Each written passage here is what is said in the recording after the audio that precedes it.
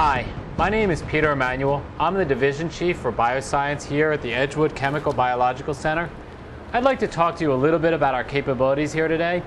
Here in the Bioscience Division of Research and Technology, we have unique capabilities in microbiology, immunology, virology, proteomics, biochemistry, and genomics.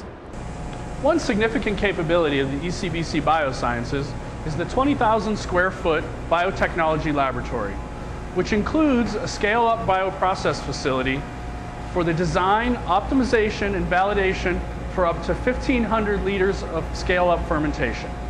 This facility also includes cutting-edge technology for the downstream purification, analytical characterization, and lyophilization of enzymes, proteins, antibodies, and other biological material. The biotechnology laboratory also houses an in vitro toxicology capability that has recently incorporated the use of stem cells for assessing chemical and material effects on differentiating cell lines. Bioscience Division covers about 65 laboratories spread out over the Edgewood campus, employing about 100 scientists. About half of those hold advanced degrees in their fields. We have unique facilities that support our mission. We have, for example, a high-level containment laboratory up to the biosafety level 3, aerosol chambers for conducting high-hazard tests in the area of biochemistry and aerosol sciences. We have a pilot-scale fermentation facility with capability of producing biologically and recombinantly produced proteins up to 1,500 liters. We have the capability of storing cryogenically up to about 500,000 samples. We have the capability of building proteins from scratch using protein design and advanced protein shuffling techniques.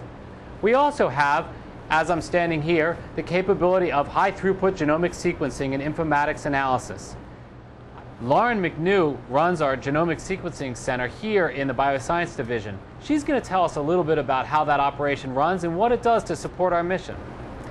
Here in the genomics laboratory, we're sequencing the DNA of pathogens for characterization and identification. That information is then being used in the development of countermeasures and therapeutics. But we're just one part of the biosciences family. We have highly skilled scientists who are working in the fields of microbiology, detection, decontamination, protein development, and antibody development, all of which are part of our nation's biodefense strategy. But we can't do it alone. We have collaborators across the nation and around the globe that are helping to take our data using their massive computing power for target identification. At ECBC's Biosciences Division, we are collaborators. We continue to reach out with other government, academic, and universities to seek partnerships in order to fulfill our mission for the warfighter. We continue to make advancements in support of our mission of chemical and biological defense science. We continue to look for new partnerships in research and development in order to make it better.